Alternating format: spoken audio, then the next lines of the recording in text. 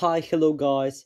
In this video we will together create an animation in just PowerPoint. Alright, so this will not be just an animation. It would be, I would say, quite quick but a little bit more advanced animation in PowerPoint because we will use something called masks. Alright, so let's get started. So go into Home tab. No, actually go into Insert tab and right here click on Shapes and let's create just a square. So as you can see, I chose rectangle and I'm creating a rectangle right now, but if I would like to create a square, so 1:1 proportions, I just need to press my Shift key. That's it, exactly. Alright, so I would say we need to align this square to the middle and to the center. So click on this square, go to the shape format, align center, and align middle. Alright, so as you can see right now, this is just a slide with a square in the middle. But we would like to animate this object, this square. So go into Animations tab and just click Fly In. Alright.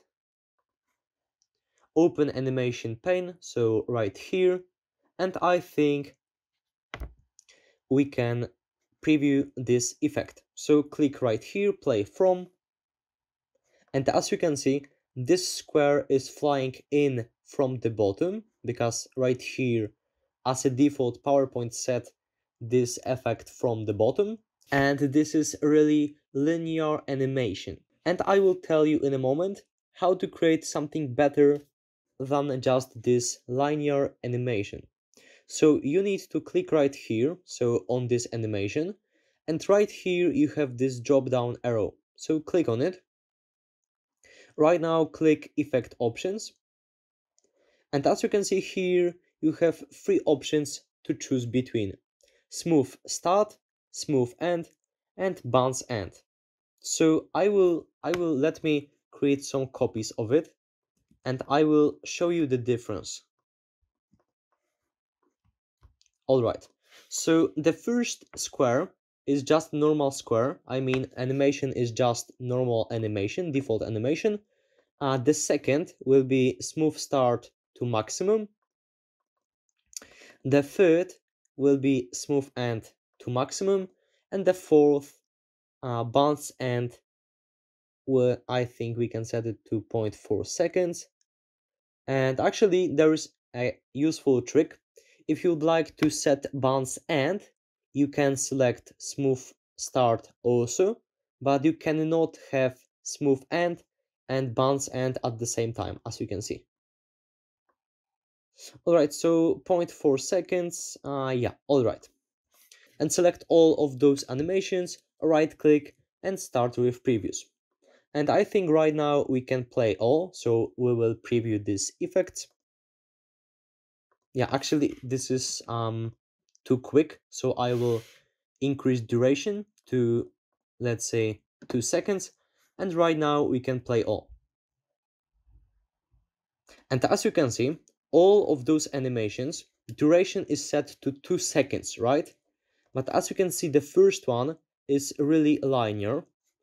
The second is with smooth end. So actually in the beginning of this animation, this square is, let's say, slow. In the third square, we set smooth end. So at the end of this animation, this square is slow. And the last one, the last square, we set bounce end.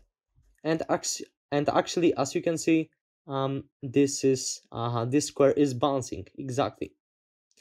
And yeah, and I wanted to show you those 4 options, but there are also something called masks in PowerPoint, because right now, as you can see, right here we can see those squares flying by, right? And let's say we wouldn't like them to be visible only here. So let me give me a moment and I will show you what I mean. So we need to insert just a rectangle right here, and we need to set background color, and we need to set color of this rectangle to color of our background. And of course, as you can see, we can set white color, but let's say right now you would like to change color of your background to maybe black. And as you can see, our mask is right now visible, so it will be a better choice to click on this rectangle. And right here you have something called slide background fill.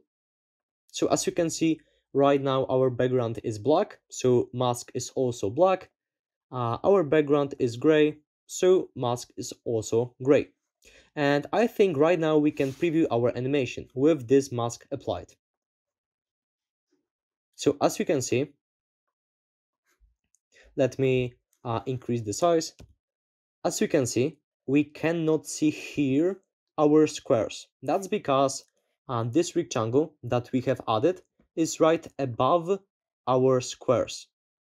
But right here, where there is no mask, of course, those squares are fully visible. So I think, yeah, it looks quite interesting, because usually I will show you the difference. Right now, without this mask, as you can see, and right now with this mask applied.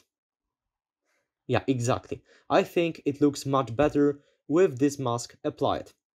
So of course, if you would like to create animations, amazing animations, PowerPoint is not the best program to create this kind of animations. I would recommend you Adobe After Effects, but Adobe After Effects is quite advanced program and for really professionals. But you know, of course, if you have PowerPoint, you can also create some animations. Of course, a little bit less advanced.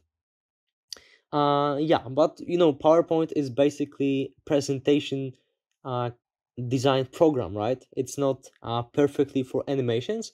So I think that's cool that we have this feature to create animations in PowerPoint.